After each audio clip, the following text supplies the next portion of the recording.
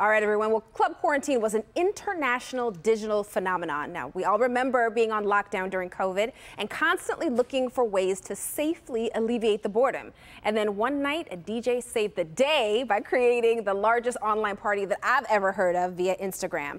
Now, we're joined by the man who made it happen, Derek Jones, but you can call him D-Nice.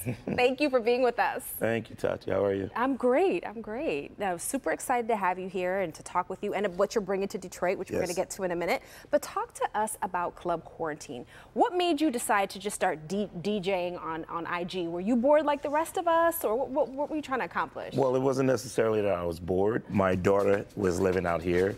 She was going to Detroit Country Day, and I was quarantined in Los Angeles, and I was missing my kid, and I was trying to find ways to just stay connected to people. I started playing music online, and next thing you know, 5 days later, it was like the biggest party in the world. It was crazy. Everybody had timers ready for the party to start, right? Now, who came up with Club Quarantine? I feel like it just, the name, right? The name is funny. The name was given to me, excuse me, by a singer named Jay Valentine, who works with Tank. Okay. And he called me up one day. I was calling it homeschool, and he said, "You should call it Club Quarantine." I was like, "Oh, this is awesome." Yeah, that's a perfect name. But this was like a once-in-a-lifetime phenomenon, right? Oh, absolutely. So what was it like to see people like former First Lady Michelle Obama, Puff Daddy, Rihanna, Mark Zuckerberg join the party? Well, for me, it was, I tell people like this, it's the first time that I invited them to my party, because I would DJ for all of them. You know, I DJ for the Obamas, and I've played for Rihanna, and I've played events for Facebook. But this was the first time that everyone was coming to my party. So, of course, it was exciting. Were you kind of tripping out, though, at some of the people who showed up? I was tripping out at, I'll tell you a couple of people. The fact that The Rock was in there, you know, The Rock was always coming in listening to me. The First Lady, the former First Lady, you know, that's family. So that, I mean, I was happy that she joined in, but the other ones I was really excited, like, wow, can't believe they even know who I am. Yeah, everybody knows who you are now. That's for sure. Now, I'm really excited that this is migrating from a digital experience to a real life experience. You've already started touring with it. Yes. So what made you decide that, like, we need to take this on the road?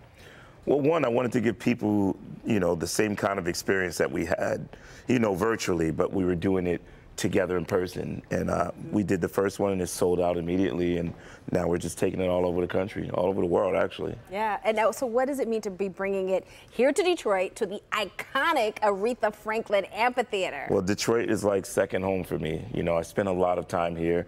Obviously, I have some family here with my daughter, and a lot of friends here. So I've been coming here to this town for so long, so it means a lot to bring it to the Midwest. Yeah, and this is your only Midwest city, right? This is my only Midwest city. Detroit, baby. The Detroit, D. yes. So now that you've, become this phenomenon, you're already doing your own thing, and those who knew.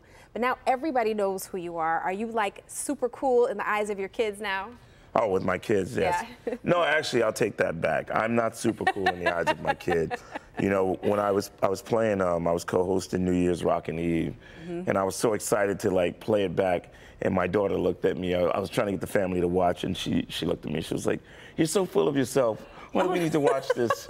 I was like, "This is cool, kid. This is cool." Yeah, definitely. So what else is on the horizon for you?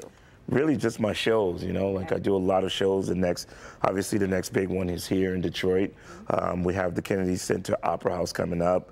We have Carnegie Hall. Actually, I have Carnegie Hall next Wednesday. Very cool. So yeah, taking Club Quarantine all over. That's just some iconic venues. And we will see you back here in Detroit, August 5th, right? What up, though? What up, though? What up, though? So give Detroit a shout out. Everyone's going to want to hear from you. Come on now, Detroit. I love Detroit. It's so good to be here. Yes, and we love having you. We appreciate you taking the time to join us on Live in the D this morning. Thank you. Absolutely. Thank you for having me here. Yes, D-Nice.